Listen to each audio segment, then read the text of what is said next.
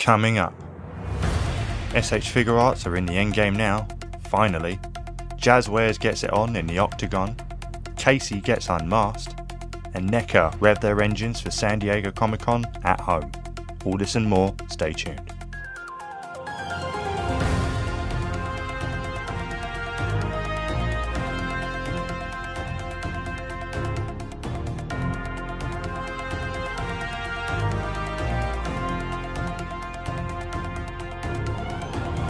What's going on, toy fans? Ben Piper here from Project Piper Customs, and we're back with another news weekly roundup. And I'm here joined by our founder and captain, Karl Smallridge. How are we, mate? Yeah, I'm really good, mate. Really good. I've had a fantastic week and some fantastic releases and some pictures out there, and just excited for tonight. That's not acceptable. It's 2020. You're meant to be miserable like the rest of the world. Not a chance. Not with this SHF lineup for tonight. Come on, this is good. Yeah, absolutely. That's one of our main talking points. We've got a lot to talk about. Obviously, I think NECA are just going to whitewash this news. They definitely will next week, but we're going to start off with everything else beforehand, especially what we saw come out in the last, today or two, is the SH Figure Arts new Endgame figures. But yes, looks like we are getting yet another Iron Man, yet another Thor, and yet another Thanos, and yet another Scarlet Witch. And yes, yet another Doctor Strange. Now, these all look like the final battle versions, but, you know, this is SHF. You're going to get multiples. They're going to make their money back. And all of these should have been this way from the day dot. Only two need to be done. But if anything was to go by the Iron Man of Avengers Infinity War, they released about 5 of those things with different weapons packs. But, yeah, so, Carlos, tell us what you're excited for. Oh, man, that Doctor Strange, I tell you what, the cloth cape is just gonna make so much of a difference. Before, when they brought it out, it was absolutely terrible with that plastic cape, and rubbish. Yeah. Oh no, it was just horrendous. It's like you know, the Revoltech, Batman, all those things they came out with. Those plastic capes, they just have to go. He looks absolutely amazing. I don't think the costume changed much throughout the films, so it's going to really be hard to try and update his whole costume. But the face sculpt, from what I can see, I know the picture's a little bit grainy, but from what I can tell, he's a little bit better. And it looks like he comes with some really kick-ass accessories as well. So I'm looking forward to this. He's going to be on my list. Absolutely, yeah. See, here we has is obviously, he's got a cloth cape apart from that hinged crap. Capes should not be hinged. End of. But yeah, cloth cape, and obviously he's got his magic sword, and he's looking into the future for the 14 million version. Well, it just looks like the time stone is just spaffing everywhere. And speaking of spaffing, it looks like Thor is jizzing electricity everywhere.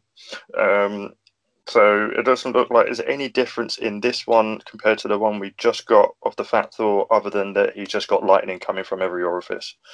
So if you need lightning effects, Thor's got you covered. It looks like. But that head sculpt on Thor, though, that looks really good. Yeah, I don't know, the hair itself, what drapes down his sides, should be more closer to his head. The way it's flared out like that, I don't know. It doesn't. It's not doing it for me head sculpt wise, but the lightning effects, I'm all about those translucent effects, and so they look pretty sweet. Moving on to Thanos' thing is where he's got the armor's a bit more battered up. He's got a movie accurate sword. I believe there's I'm not sure if there's 2 versions or if it's just the one with multiple accessories, but they showed him displayed with him sitting down on a rock with the separate helmet piece. And I think we're also going to get a completely disintegrated looking power gauntlet, so that he's doing the snap with the power gauntlet as well. And I think a bit more of probably another head sculpt, I assume. Well, I'm hoping it just comes as an accessories, because I don't fancy buying 2 of these bad boys. No, you shouldn't have to buy 3 of them. That's it, But what will be interesting is, obviously, just before all this, Jai Peng of Nutter Studios, or Man Nipple, or whatever he likes to go by these days, just released his accessory kit for the SHF Endgame Thanos, which included multiple battered head sculpts, a couple of different versions of the sword. I think one was broken, one was regular, and then, of course, the disintegrated gauntlet as well. So it'll be interesting to see. Just right on the release of that, the SHF have to go and release their own. So it'll be fun to see who the market competing a little bit. Looking at the new Tony, he's looking a bit of a zombie. a bit of more of I don't care anymore face going on. But yeah, it's his battle damaged armor where it's all beaten and crapped up, and of course he's got the gems in his arm, and yeah, they're spunking electricity as well. And I think this is going to have the snapping hand, and obviously just the the fingers out as he does Iron Man. But yeah, and it looks like also we have an Endgame version of Scarlet Witch, which looks to me no different than the one we got before, apart from I think some glowy red eyes. Facial expression hasn't changed whatsoever. Same effects, same outfit. No, do you have the previous version? No, I don't. No, I didn't. I didn't buy the previous version because I thought the paint job on it was absolutely horrendous, and I'm not like customizing myself. But I don't know whether it's the Photoshop or the way they've started taking the pictures. But her hair looks a little bit more accurate in this. But as far as everything else I can see, it's literally the same cast. I've been over the pictures. I really can't see much of a difference. If you bought the last one, whether you pull the trigger on this one it depends how much of a witch fan you are, to be fair. Yeah, 100%. Yeah, exactly. Those little minor details do it for you, then go for it.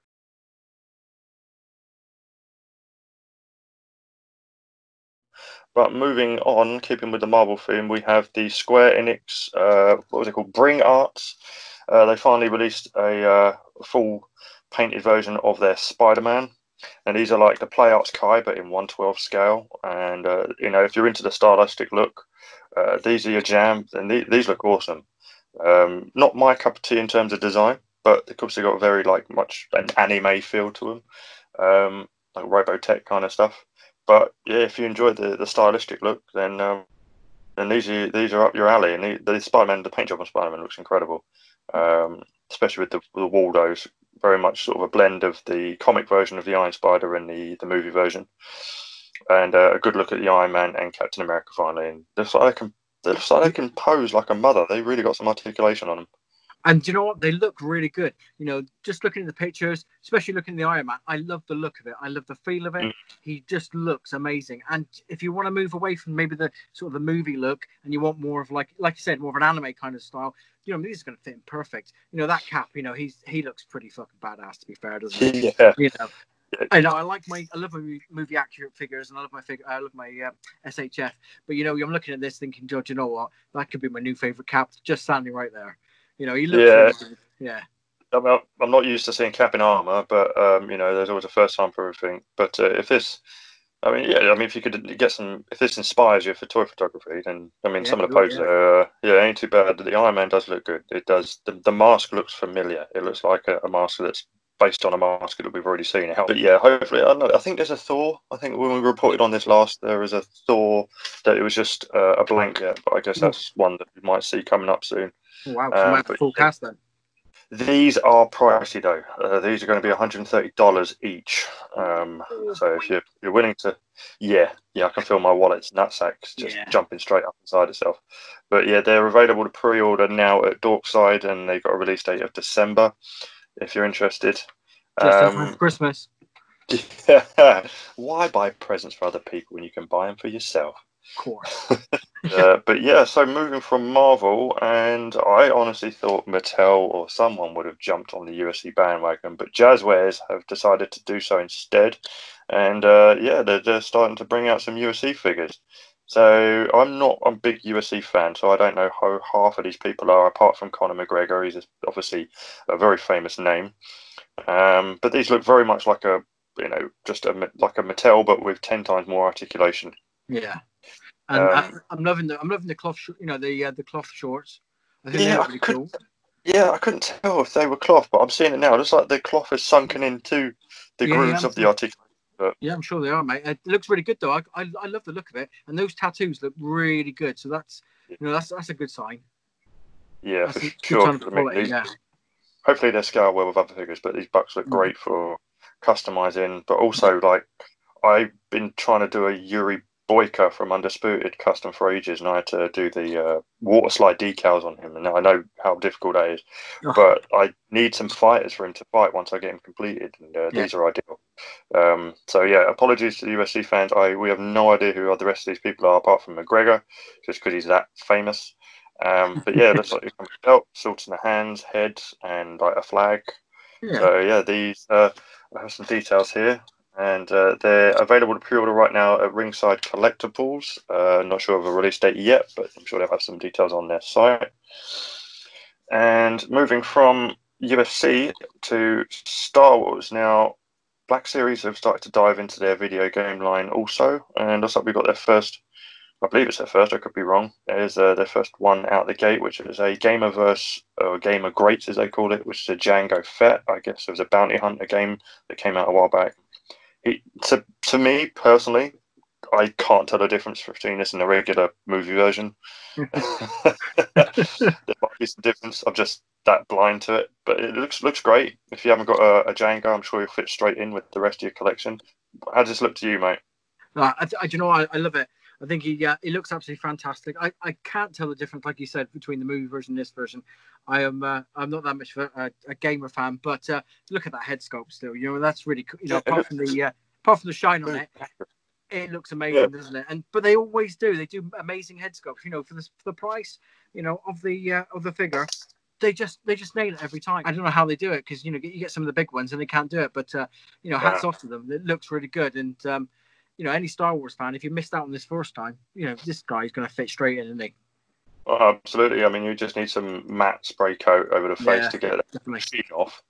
Yeah, like it's the movie. The face looks like, you know, the guy who played him in the movie. So, I mean, unless I don't know if the video game was that accurate. I don't know what console it was released for. Pardon my ignorance, but yeah, it will fit straight in. Especially if you're into collecting the Mandalorians, you know, build up your army of bounty hunters. He's going to be great for customizing, isn't he? Yeah, absolutely. And if you're a Clone Wars fan and you're collecting any of the clones, you know, that head sculpt's going to come in handy, because you could just whip the head off, use that one. It's just squared away, isn't it? Perfect little army builder. Yeah, it's a bloody good idea. Yeah, Clone Wars stuff. Just just have some unmasked clones. Yeah, definitely. I can see it. And this guy is $25. It's a GameStop exclusive, and he releases in September. But yeah, so check in on our Instagram, and we'll find out if this guy's going to be available over here in the UK. To be revealed, I guess. Definitely. But moving on to the star of this week's news, and most definitely will be the star of next week's news for sure. But we're going to go on to something a little bit unusual, and NECA. So I think it actually got leaked by Toy Arc. The first Comic-Con reveal for this year is a very unorthodox Gremlin, which is the official unofficial Summer Games figure.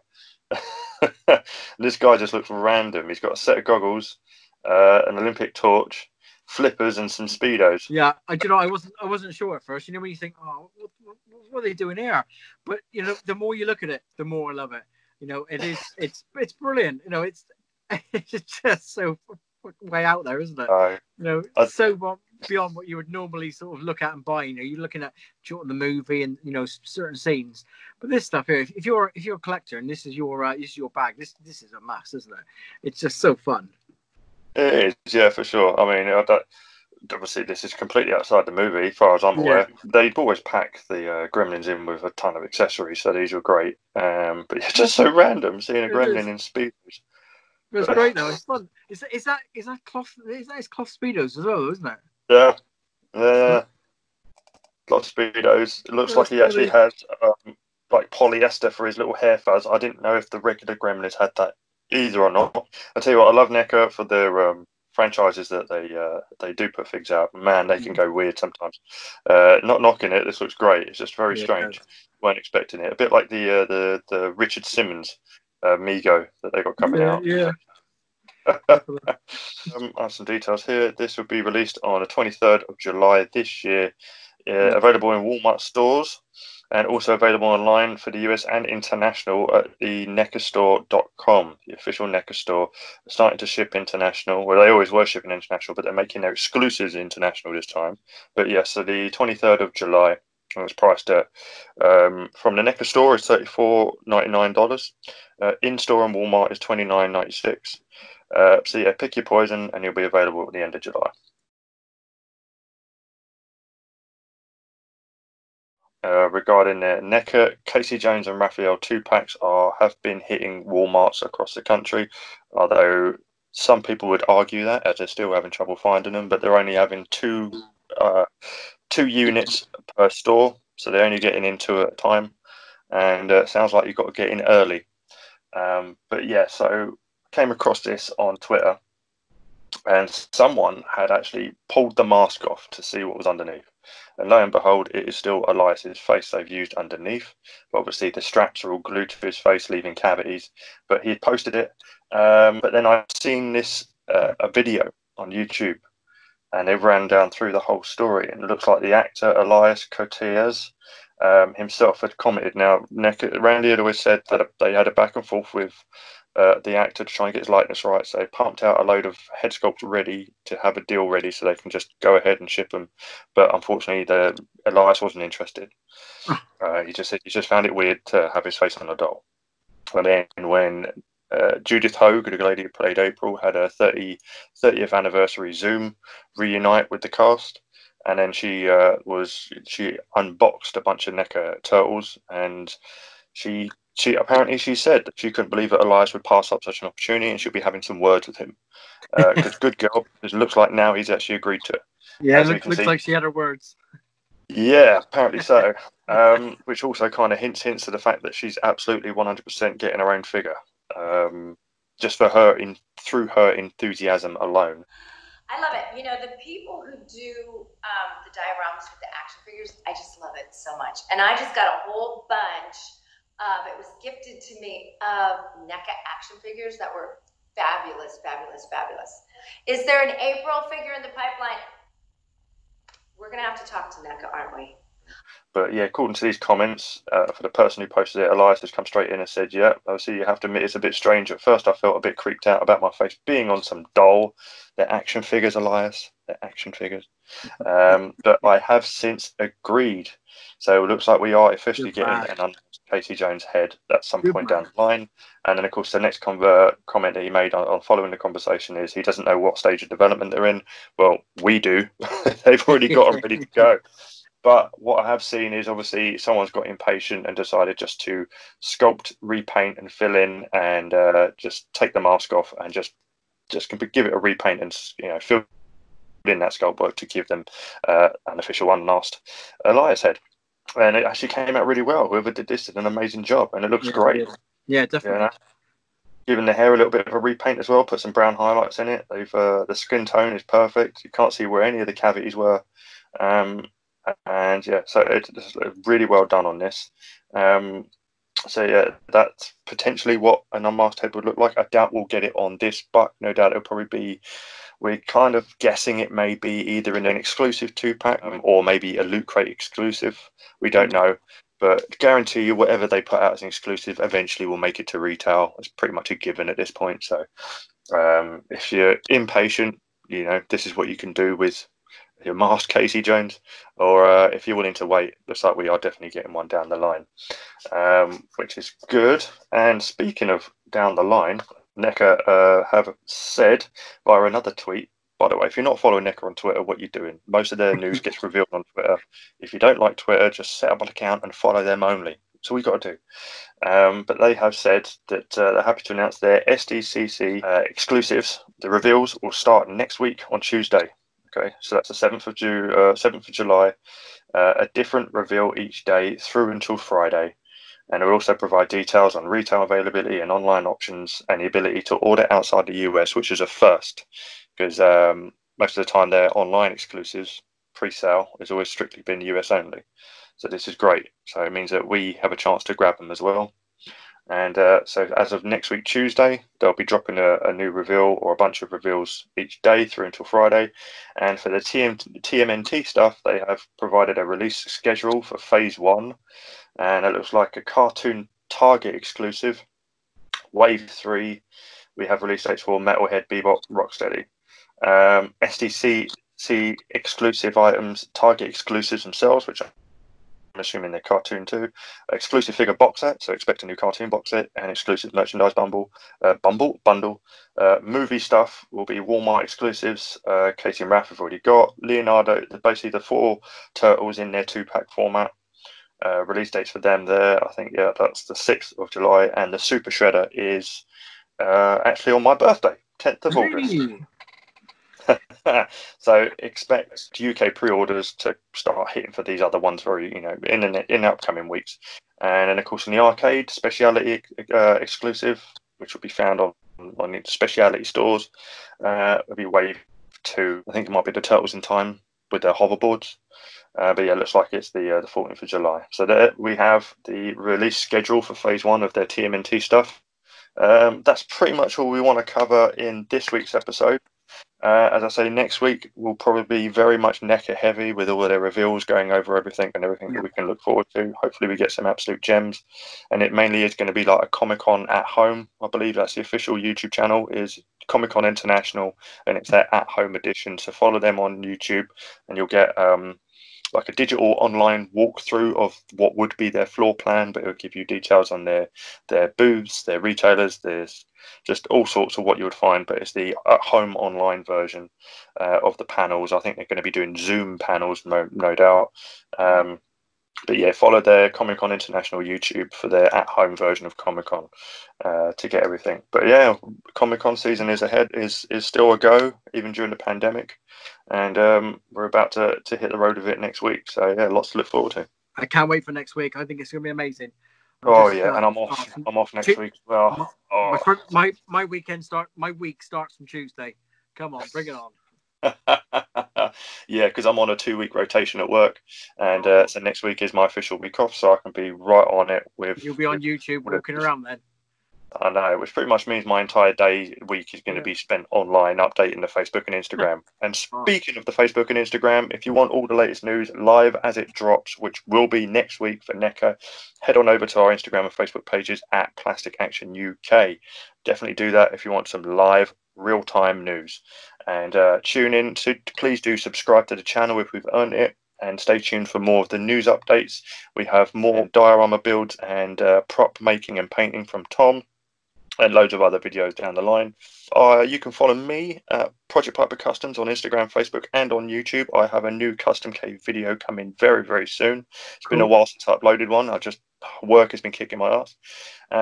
And yeah, Carlos, where can they find you, sir? You can find me on Facebook, plastic_action. And you'll see me sort of loitering around. Please, no jokes. Come on. No, you got burnt pretty hard during our tea and fix. You good? Factor 500 for that one. Oh, cheers, Tom. You have not reached your final form. Not yet, Christ. And you can also find him updating the official website at www.plasticactionuk.co.uk. Where the news will be updated live there as well. So yeah, lots to follow, lots to stay in tune for, and I hope we've captivated you enough for you to stay in touch and stay tuned. Come on next week. Absolutely. So until next week, that's goodbye from me and Karl, and Plastic Action out.